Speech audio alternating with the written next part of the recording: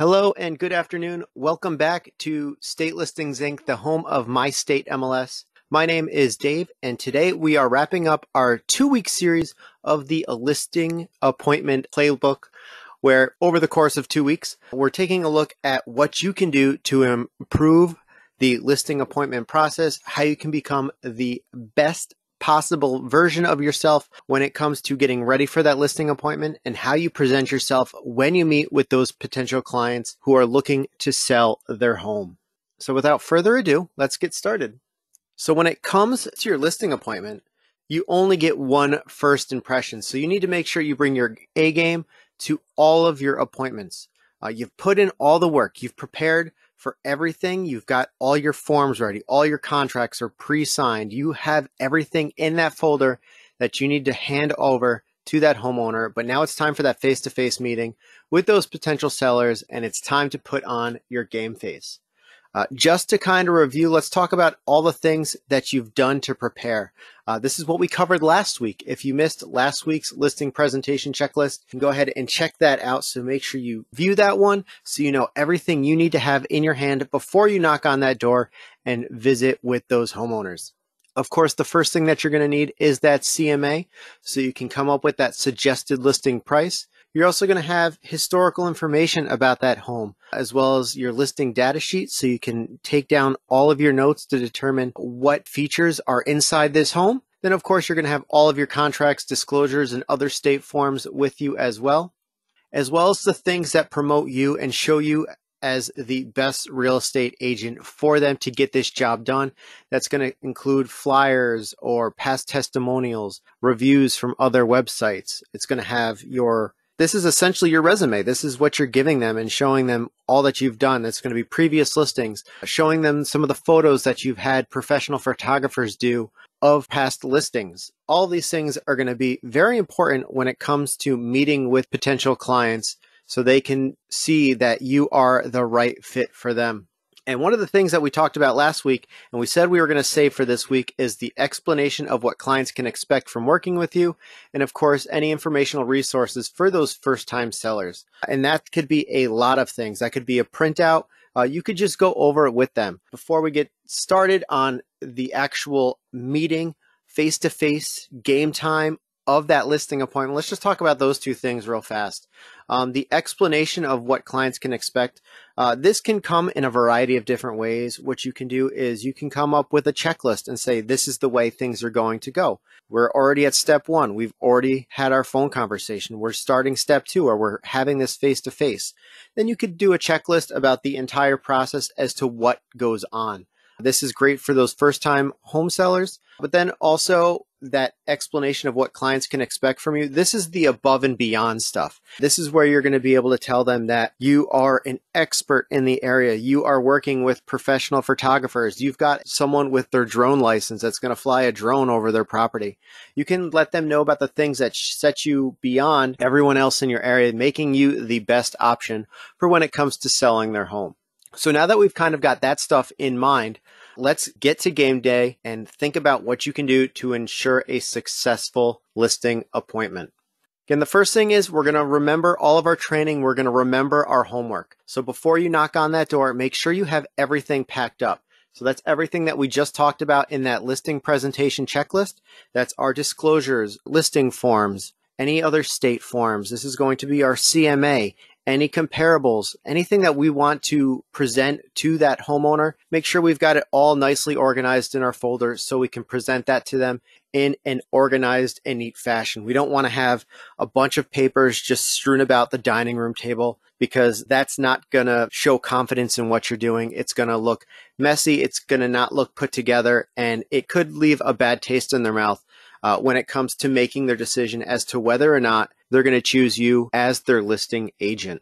And then, of course, the last thing, we talked about this before, is you're going to be doing your CMA. You're going to be doing your research. You're going to know about what kind of properties have sold in that area. But why not become a super hyper local expert in that area? So do all the research that you can and learn about that specific area and where that home is located. Know where the closest schools are, know where the libraries are, where are the hospitals, where are supermarkets, you know, the basic things like that. But then you could also go even further above and beyond that. call listing agents that recently listed properties and sold properties in that area. If you can get in touch with those agents, ask some questions, find out what were some of the buyers like, people that were looking at the houses. Were they new to the area? Were they looking to relocate to this area?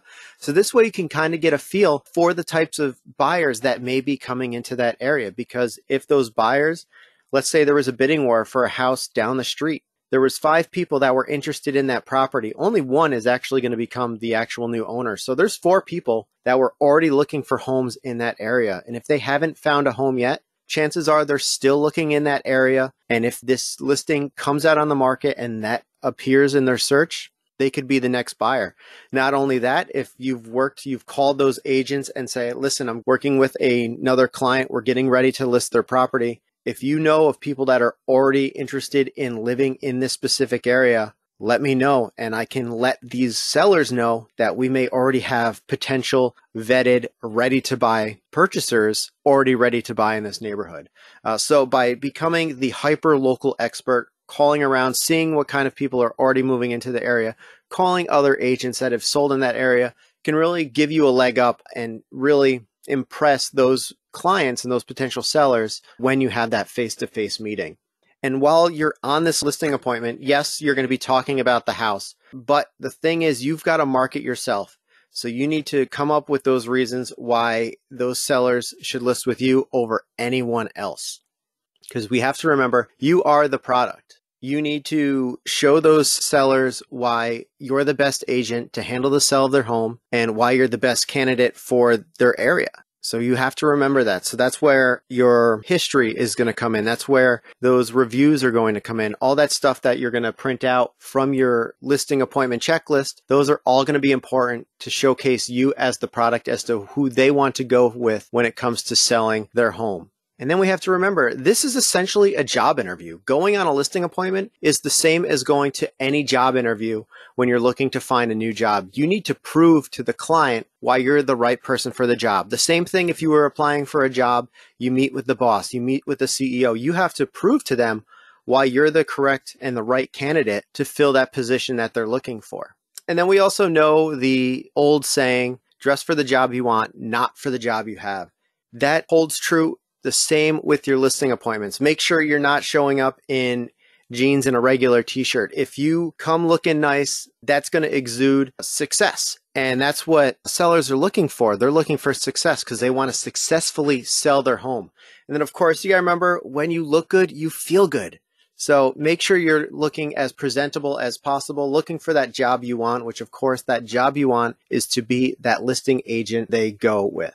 When it also comes to getting ready for that listing appointment, be sure to get educated. Know as much as you possibly can. Of course, we talked about becoming that real estate expert for that area where that homeowner is located, but also just take your regular continuing ed classes, because not only are these classes required for you to keep your license current and active, but they can also teach you skills that you can apply to your day-to-day business.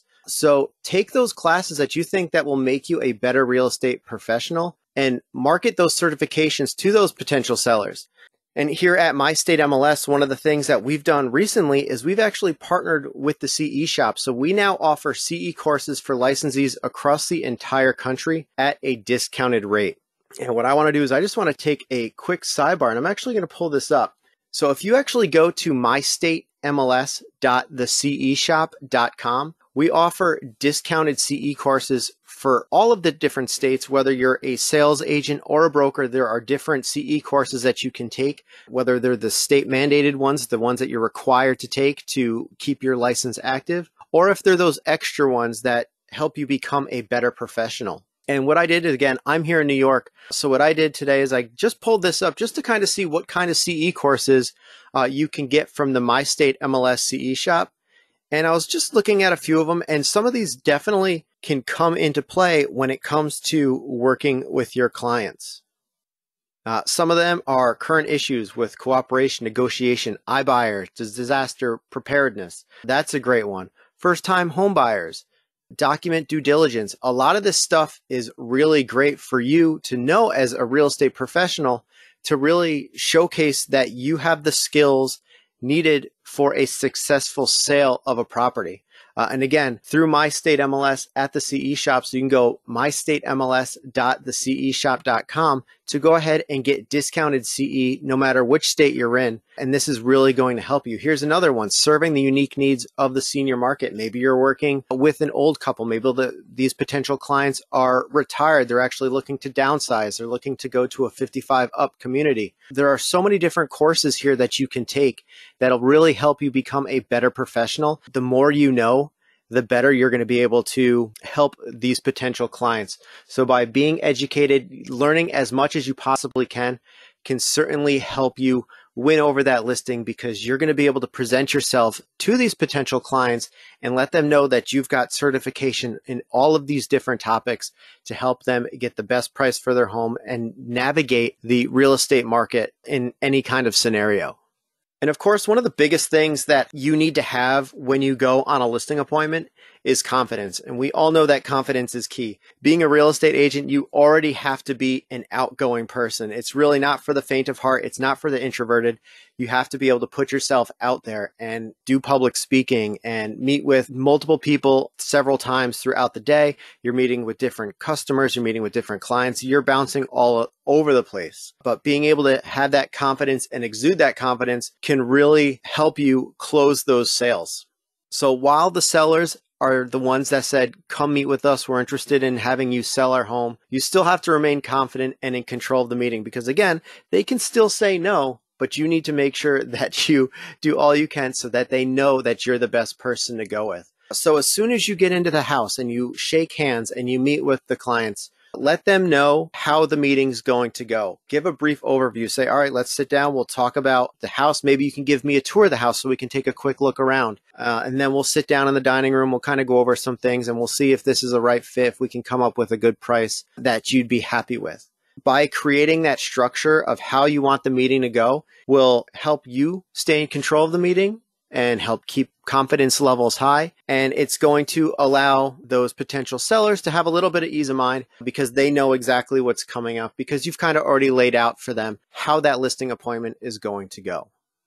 And again, like I said, being in real estate, it's kind of for the extroverts, but sometimes we do get nervous, and nerves can certainly get the best of us. So if you can, try to come up with some breathing exercises or do some quick meditation.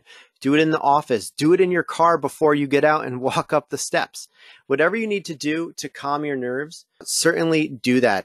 Put on some meditation music, put on something on Spotify, put on some ocean sounds, put on a gentle rain sound. Whatever is going to calm that nervousness will certainly help, because nervousness or any other body language indicators can certainly be noticeable by those potential sellers. And that could weigh on their decision as they pick their next agent to represent them in selling their home. Now, the assumptive sales approach is something we could do an entire masterclass on, but I just only wanted to touch on it just a little bit here today, because when you've got that confidence, the assumptive sales approach takes a huge role. For those that are not familiar, the assumptive sales approach is a way of thinking. Essentially, you're already thinking in your head that you've closed the deal, the homeowners have already signed the paperwork, and you're essentially just going through the motions before actually putting that for sale sign in front of the house. And one of the best things about the assumptive sales approach is because you've got this confidence, it can essentially trick your body into staying calm and in control. Because again, you already know, you've got that confidence saying, all right, this deal is in the bag. I know what's coming up. I know we're going to sell this. I'm ready. Again, there's a little ebb and flow to this. There's a little, pros and cons to this. You don't want to be overly confident and kind of come off as arrogant. You certainly don't want to do that. So there is certainly a delicate balance into that assumptive sales approach. But like I said, this is a huge thing that we could get into, but we just wanted to touch on it today, as it's just a small part of the entire listing presentation process. And when it comes to talking with those potential clients, we need to remember that those homeowners are people too. They're just like you and me. When we think about going to restaurants, especially if you've ever been in customer service or the restaurant industry before, you know that when your waitress or your waiter comes up to you, you are incredibly nice to them because you know exactly what it's been like to be in those shoes. I know after being in, working in a store for so long, You learn to really treat the employees with the respect that you'd want to be treated with. And so you need to remember that the sellers are people too. And that comes a bunch of different ways. So they're not real estate professionals. So don't make your presentation overly complicated with technical and real estate jargon that, you had to take a course to fully understand. So keep things as simple as possible, especially when it comes to the technical terms. And then, of course, like I said, be sure to treat your clients as human beings because they are having to go through what could be a difficult process. Maybe they don't want to sell their home, but they have to do it out of necessity. Maybe they are a couple getting divorced. Maybe they're having to relocate because of work. Maybe they have to go closer to family members because someone is sick. You don't know what they're going through. So you have to really make sure that you're treating them as people. They're not just a number. They're not just a commission check at the end of the month. Remember to treat them as human beings. And then, of course, listen to what they're saying. Press pause on your presentation. Ask if they have any questions. Make sure they understand what you're saying, what you're going through. Especially as you're going through that real estate checklist, you're going over the CMA. Ask them if they have any questions about why prices have been adjusted, why something is more expensive than the other. Be sure that they fully understand. Because again, if they see that you're making sure that they fully understand, that all this stuff that you're doing will play into their decision as to whether or not they're choosing you as their real estate agent. And sometimes the hardest part of playing any game is losing, but we all know losing is part of the game. Just like any sport, any game, there's winners and there's losers. And sometimes when we go to that listing appointment, we need to be prepared to hear, or sometimes we even need to say no. Not everything's meant to be. If a seller decides that they're not going to go with you for one reason or another, that doesn't mean they may not come back to you. They may have chose to go with a different agent, but what happens if that agent priced the house too high or let them price the home too high and the house didn't sell? Are they going to stick with that agent? What if they decide to go find a different agent? Who are they going to call next? Make sure you're the next person that they call. So keep in touch. Even if it doesn't work out that first time, feel free to send them emails, touch base, and stay connected, because if it doesn't work out with the agent that they did choose, you might be the next on the list. But then we also have to remember, sometimes we have to say no. If you determine that a seller has too high of expectations, they're not willing to budge on the price, they're insisting on pricing at $50,000 higher than what you think is a reasonable price, or they just may be too difficult to work with, you may need to step away. Yes, you might lose out on that business in front of you, but you need to consider the effects of dealing with a difficult client can be, especially when it comes to your own mental health and your physical health. We know that stress can really take a toll on our everyday lives. So again, sometimes you have to think about yourself. Yes, I know having to turn away money can certainly be difficult. It can hurt to know that you're not going to get that commission because you had to step away from that deal. But sometimes taking that step back can sometimes be a blessing in disguise. And to make that no process or that rejection just a little bit easier, you just have to remind yourself that everyone loses once in a while. If you can, play out scenarios in your head or practice dealing with no's so you're ready for it when it does happen. If you can, come up with affirmations or positive sayings that you repeat. Let's say the homeowner decides to not go with you and they decide to go a different route. Right out of the gate, you should tell yourself those affirmations, something like, I didn't get it today, but there's plenty more doors to open tomorrow. I just came up with that at the top of my head. But that's something that I could repeat to myself anytime that I get a no, anytime something doesn't go my way. I always know that there's doors to open tomorrow. So if you can come up with all those different scenarios of those no's, not only just practice those no's, but come up with ways to navigate those no's. Come up with things as to how to handle them.